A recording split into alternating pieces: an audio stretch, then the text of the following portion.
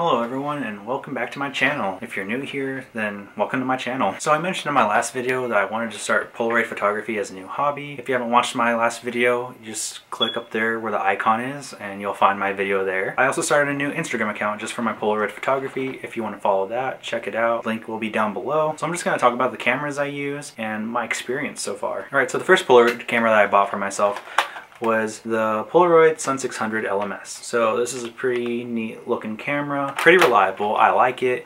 I've had it for I think more than a year, a little bit over a year. Half the pictures on my account are from this camera. So far all the pictures from that camera have come out pretty great. There's like 2 times that a picture came out bad, and that was because one time I was shooting at night. I had the light switched all the way to dark for some reason, so the picture just came out completely black. And then another time was in a room that I thought was well lit, so I didn't use flash. It also came out all black. Next camera that I got, the Polaroid Spectra System.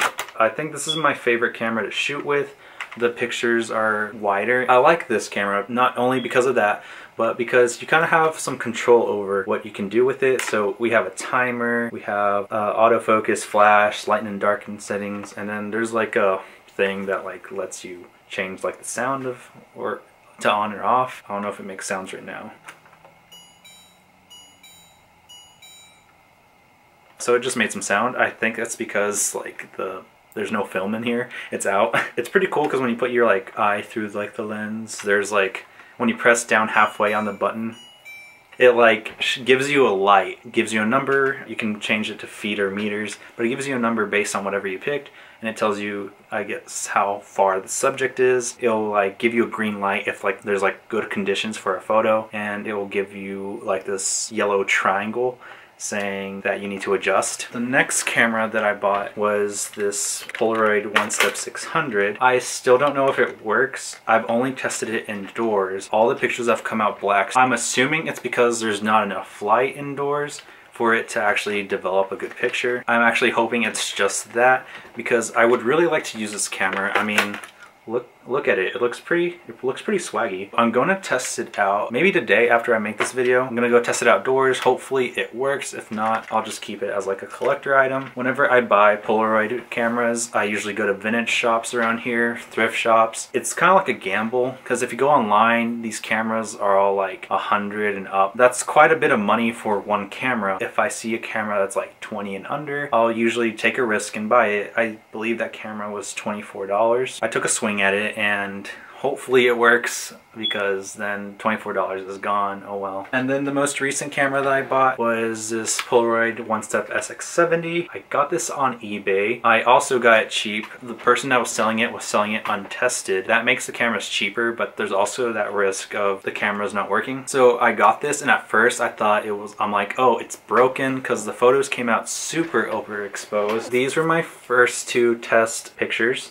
As you can see, they're like super overexposed and it's pretty blurry. I did some research because I was like, my camera can't be broken. I mean, the photos are coming out. What I heard was that there's probably like some gunk on the light sensor. I don't know how to clean that, and I don't want to take this camera apart and then not be able to put it back together, so I'm not taking the risk. But I found out that a solution would be to switch the dial all the way to darken, which is what I did. Here is a picture I took with that camera with the setting all the way to darken.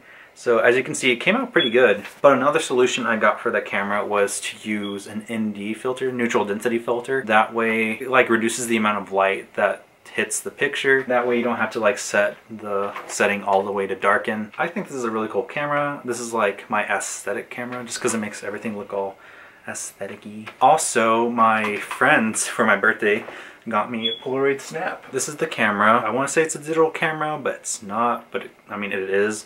I mean, there's like a micro SD slot, there's a USB thing, so also has a magnetic camera cover thing, lens cover. Well, the pictures come out the same size as like the Instax cameras. My friends know that I don't like the Instax cameras at all. I think the pictures are too tiny, and then the cameras themselves are just super ugly to me. They're more of like a little party toy thing. This is probably not something I would use for shooting on my account, but I think it's something that I could use at like parties or get-togethers, just because the pictures come out like pretty small. You can put them in a wallet. They also come out as stickers because they use like the zinc film thing. They come out pretty small, and yeah, they're stickers, so you can like stick them somewhere if you really want to. Here's a test picture I took of my cat. Like the picture's kind of like rolled up a bit. I don't know why, but I think it's because it's like a sticker. And as you can see, I did it with the border. There's an option to do it without the border. It's kind of weird because like the viewfinder doesn't like actually show you what the picture's gonna come out like. So that's why there's like all this space down here. But it's like that as well for the other Polaroids. There's not really much of like a shift in what you see, but in the Polaroid Snap there is. But yeah, those are the cameras I'm shooting with. I don't know if you can see them, but they're all like over here. Hopefully I get better